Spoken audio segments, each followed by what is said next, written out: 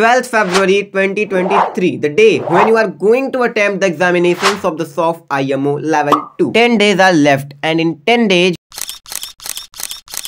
what's the best strategy to score good marks in IMO Level 2? These things are going to be discussed in this video.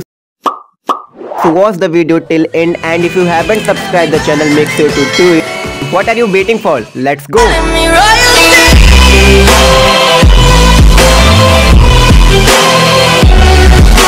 Till now, many of you have not completed your syllabus. Guys, I would like to request you, please do not focus on completing your syllabus. Instead of doing that, you should revise your completed syllabus.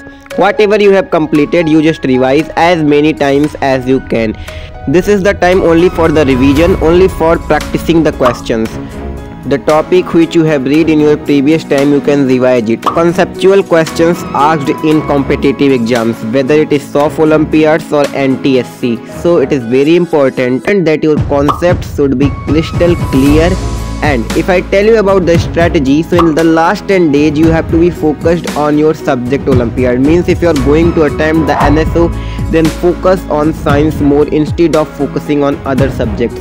If you are going to attempt the SOF IMO, then focus on maths. So these things are going to be very important, and I think this is going to be the best strategy for you.